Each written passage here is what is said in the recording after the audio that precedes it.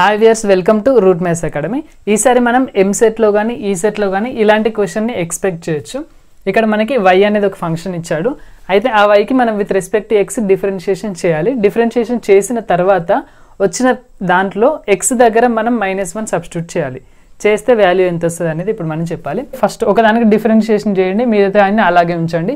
Next plus అని పెట్టి second దానికి డిఫరెన్షియేషన్ చేసి మిగతావన్నీ అలాగే ఉంచండి. నెక్స్ట్ ప్లస్ అని పెట్టి థర్డ్ దానికి డిఫరెన్షియేషన్ చేసి మిగతావన్నీ అలాగే ఉంచండి. ప్లస్ ఫోర్త్ దానికి డిఫరెన్షియేషన్ చేసి మిగతావన్నీ అలాగే ఉంచండి. అదొక ప్రొసీజర్. కానీ అన్నిటికంటే షార్ట్ కట్ ప్రొసీజర్ని ఇప్పుడు నేను మీకు ఎక్స్ప్లెయిన్ చేస్తాను. ఇది చూడగానే మనం ఏం చేయాలనిపిస్తుంది అంటే x+1 అనేది ఉంది కాబట్టి దీనికి x-1 అని మనం మల్టిప్లై చేసామనుకోండి, a+b ఇంటూ a-b లాగా ఉంది కాబట్టి a² - b² లాగా మనం రాసుకోవచ్చు. అప్పుడు x² - 1 అవుద్ది. మళ్ళీ ఇక్కడ x² + 1 ఉంది.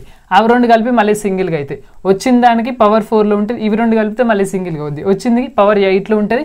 మళ్ళీ ఇవి రెండింటికి సింగిల్గా అవుద్ది. సో నేను ఎక్స్ప్లెయిన్ చేస్తాను. ఫస్ట్ చూడండి, ఇక్కడ మనకి x+1 ఉంది కాబట్టి మనం ఏం చేద్దామంటే దీనికి x+1 అలాగే మనం ఇంకొకటి x-1 తోని న్యూమరేటర్ని మల్టిప్లై చేస్తున్నామంటే మనం ఖచ్చితంగా డివైడ్ కూడా చేయాలి. ఓకేనా, x-1ని డివైడ్ కూడా చేయాలి. నెక్స్ట్ x² + 1 అనేది ఉంది. నెక్స్ట్ x⁴ + 1 ఉంది. నెక్స్ట్ x⁸ + 1 ఉంది.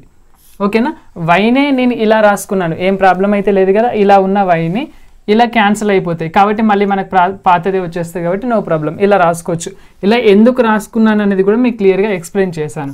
ఇప్పుడు ఏమైతుంది చూడండి, y ఈజ్ ఈక్వల్ టు ఓకేనా, y is equal to a+b into a-b అంటే ఇక్కడ x² - 1 అనేది ఇక్కడ వస్తుంది.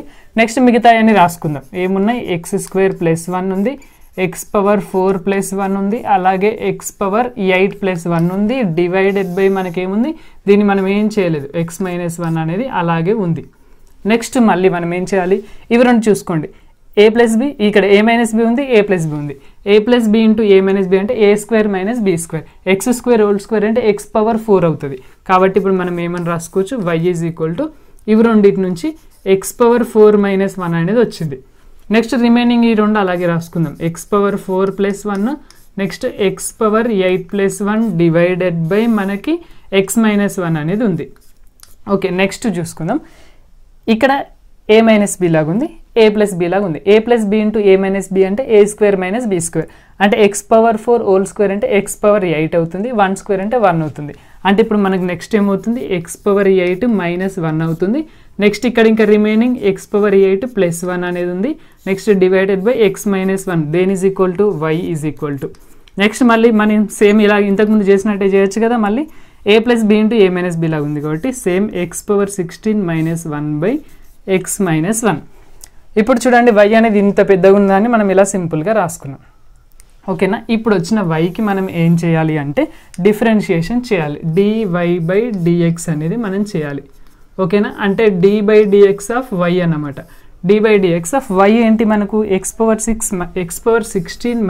1 డివైడెడ్ బై x-1 అంతే కదా. x⁴ - 1 x-1. ఇప్పుడు డిఫరెన్షియేషన్ u/v లాగా ఉంది. డిఫరెన్షియేషన్ ఆఫ్ u/v ఫార్ములా మీ అందరికీ తెలిసే ఉంటుంది. d/dx ఆఫ్ u/v ఫార్ములా ఏంటి అంటే vu' minus uv' divided by v². ఓకేనా, అంటే ఇప్పుడు మనకి ఏమవుతుంది అంటే మనకు dy/dx అనేది ఏమవుతుంది అంటే vu'. v అంటే ఏంటిదంటే డినామినేటర్ అనమాట. డినామినేటర్ రాస్తాం ఫస్ట్ x-1 నెక్స్ట్ v అయింది. u' అంటే న్యూమరేటర్కి డిఫరెన్షియేషన్ చేస్తే 16 ఇంటూ x⁻15 అవుతుంది. అంతే కదా, దీనికి డిఫరెన్షియేషన్ చేస్తే 16 ఇంటూ x⁻15 ఇది కాన్స్టెంట్ 0 కాబట్టి నో నీడ్ టు రైట్ అనమాట.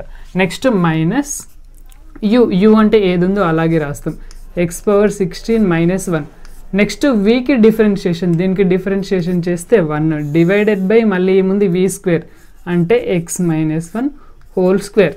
ఇంకా దీన్ని సింప్లిఫై చేస్తామంటే చేసుకోవచ్చు, కాకపోతే మనం డైరెక్ట్గా సబ్స్టిట్యూట్ చేద్దాం అనుకుంటున్నా. dy/dx వచ్చేసింది, దాంట్లో x దగ్గర -1 సబ్స్టిట్యూట్ చేస్తే సరిపోతుంది మనకు.